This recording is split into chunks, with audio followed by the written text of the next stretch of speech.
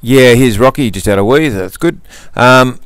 Look, he's good to go, and didn't get a run yesterday, so I suggest that we probably go to a more difficult option, but the 1500 at Sandown is a maiden, and that's what he is, so he's entitled to be there, and it's not a big field, so I think we just get him through this next race.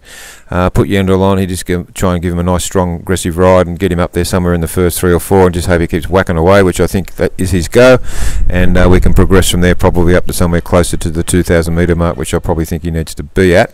But he's good. He's got through that little sort of grubby nose factor pretty quick, and his work's been nice, so looking forward to the experience of taking him into town on Wednesday.